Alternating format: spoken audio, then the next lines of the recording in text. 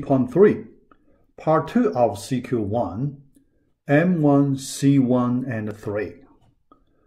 We have two questions for this part. The first one, in a Java application, is it possible that you can change the dependency of a service class, but you do not need to change the code of the service class? Yeah. Answer is yes. Yeah. Here, in our module 1, so we spend a lot of time to talk about how do we do this. Yeah. Change the dependency of the service class. Yeah. We change from tight coupling to loose coupling. Yeah. And next, the critical step in order to make the container to prepare dependency object.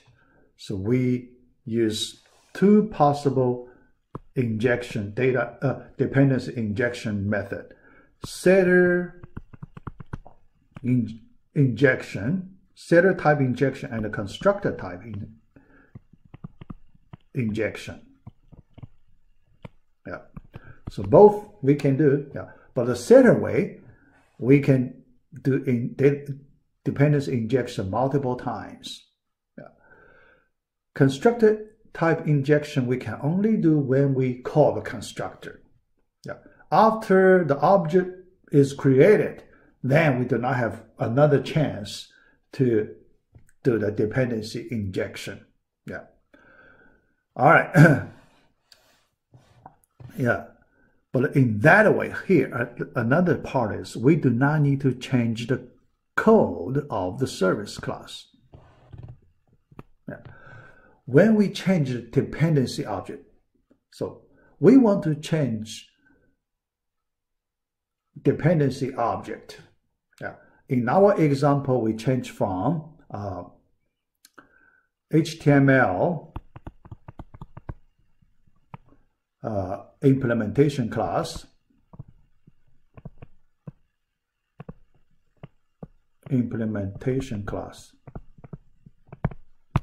to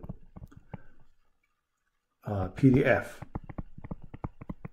implementation class. Yeah.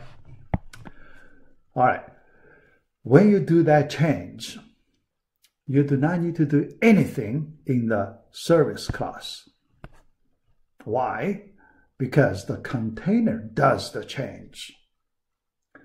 The container does the change, then the container calls some appropriate setter or constructor to make the final change. Yeah. So then the container part change, we move another step. That change, we can use the configuration way.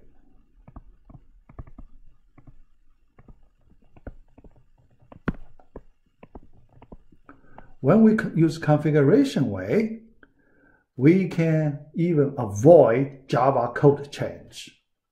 So we change some configuration file content. Yeah. Right? Yeah. After we change the configuration file content, we do not need to recompile the project, but we need to restart the server, reload the application. Okay? Yeah. So here, the point. No need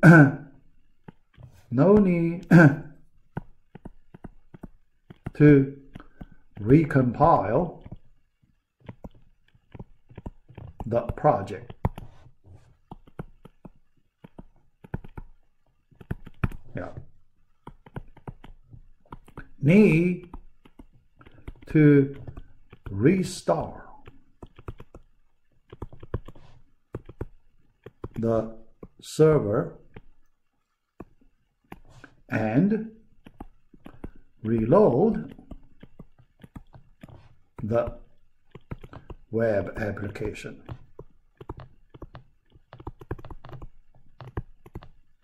Okay, yeah. Otherwise, your old configuration content is used. Only when you restart, reload, then probably this restart, could be unnecessary if you have way to reload, right? Sometimes we do not need to restart the server, but we can still reload web application, right? So for some server, you have some special control panel, web interface. Now, so after you modify some configuration content, you do not stop the server and restart.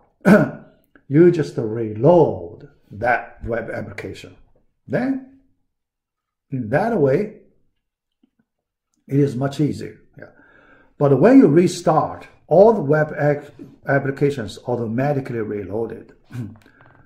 When you restart, all web apps are automatically reloaded.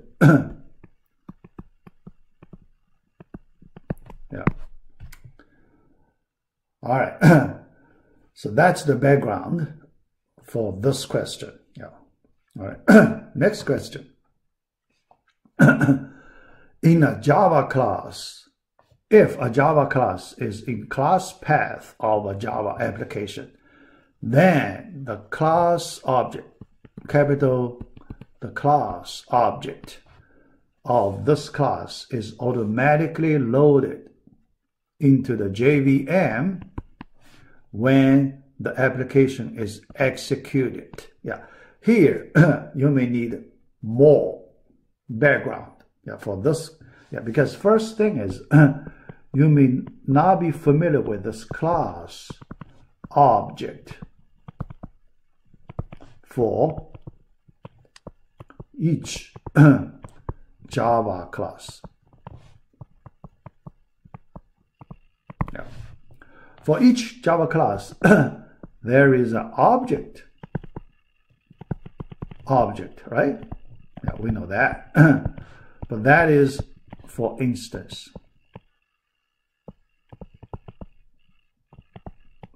Instances, object. So you can have many, right?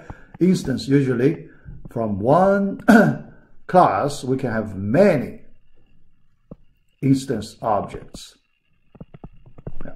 But for that capital class, for that class object, for each Java class, only one. Only one class object is loaded into the JVM for each Java class used in your application. So they are different. They are closely related, but these two concepts are different. All right. If a Java class is in the class path, we know there is a class path concept in Java. Okay. Then JVM can find your class. Only when it is in the class path, JVM can find it. All right. Then the class object of this class automatically loaded. The question automatically loaded. This is wrong. So this automatically loaded is wrong. Why? Why automatically loaded is wrong? First, you can imagine in your class path, in your Java class path,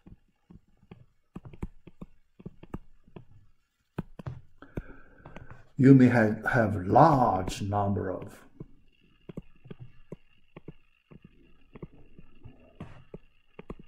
Java classes there. Do you want to automatically load all those Java classes? Because most of the Java classes you do not need to use in your web application. Probably you only need to use 1% of the Java classes, while you need to load all 100%.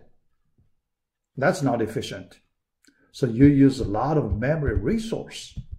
A lot of memory resources are wasted. So you should not do automatic. The problem is automatic. Yeah. Then, if it's not automatic, only when you need to use that particular Java class, then you load. Otherwise, you do not load. Okay? Yeah. All right. So then, when the application is executed, only those Java classes, remember import, you have import line, right? Only the Java classes that are used in your web application are loaded into memory by the JVM. Yeah. All right. So you can see here the problem is here, automatically loaded. Yeah.